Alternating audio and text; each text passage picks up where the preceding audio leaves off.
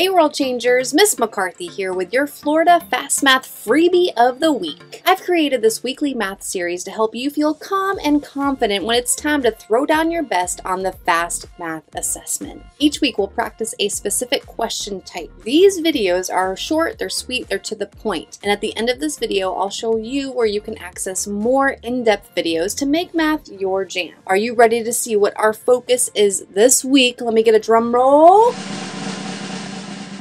It's editing task choice. So let's not waste any more time. Let's get to it and let me teach you. All right, fourth grade, here is your problem of the week. So it says complete the statement to correctly decompose the number 713,456. Okay, decompose. That word is a fancy word for break down. Okay, we're going to take that number that I just read to you and we're going to break that down. Down here, it says 713,456 again can be decomposed or broken down as, and down below we have our editing task choice. Basically what you would see on your computer-based test, you would see squares like this, rectangles like this, okay? And when you click this little drop-down button, it would drop down your answer choices down below. So we're just imagining that we've clicked that drop-down menu and we're going to go ahead and select the answer, okay? So I'm seeing here that we've got 71, and then is it 71 10,000s, thousands, or hundreds? We have the digit 3, 45, and 6. So I see that we might be looking at more than one digit and deciding what place that would be in to successfully decompose this number. So here's what I'm going to do. I'm going to go right over here to this part of our number, 713,456. And what I'm going to do is just label my places first, okay? I'm seeing that place value is involved here. So the digit 6 is in the ones place. The next digit, 5, is in what place? The tens. The 4 is in the hundreds place, and that is the ones period, okay? And then we go over into the next period, the thousands period. So that digit 3 is in the 1,000s place. Then the digit 1 is in the 10,000s place. And the digit 7 is in the 100,000s place. That is how I break it down so I don't have to write the whole thing out. And again, this is the thousands period over there, okay? All right, so now that we're looking at that, if you need to pause the video to copy that down, you surely can. I'm gonna go ahead and just move on, so pause it if you need to. And I see over here, again, coming back over here, we have, don't circle that, but we have 71. So what I'm going to do is look at that 71 right here, okay?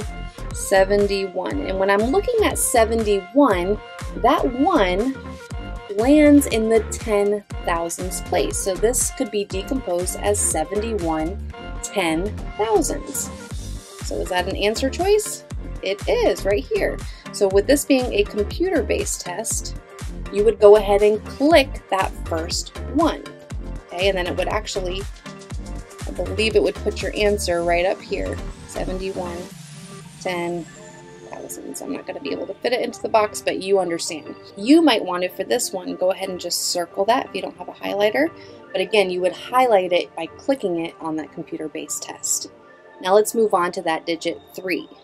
Okay, that single digit 3 right here is in the 1,000s place.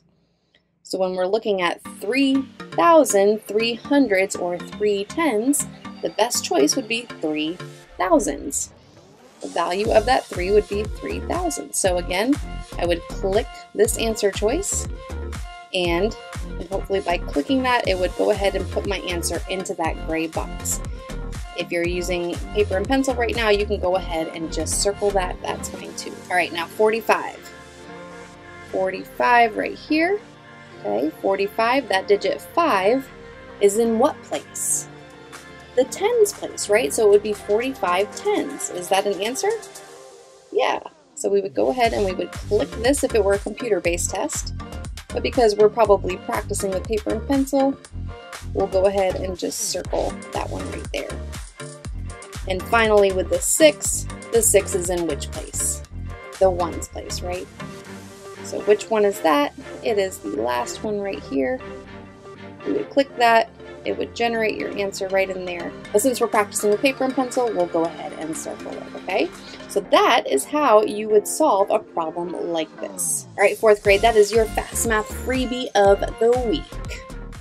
Now this is a message for the grown-ups in your life. If you are a teacher, parent, or educational leader looking to support your students with more practice in a safe environment, follow me over to McCarthyMathAcademy.com for tons of math videos specifically geared towards Florida's best standards. Just know that I would love the opportunity to make math fun, make it click, and make it stick for your students. So make sure that you check out those links for some more information. Cool? Before we go, let me remind you that practice is not something we do once we're good, it's the one thing we do that makes us good. If you want to get better, stronger, or more confident at something, you have to put the practice in. You've got to throw down your very best effort. I believe in you, and I'll see you next time, World Changers.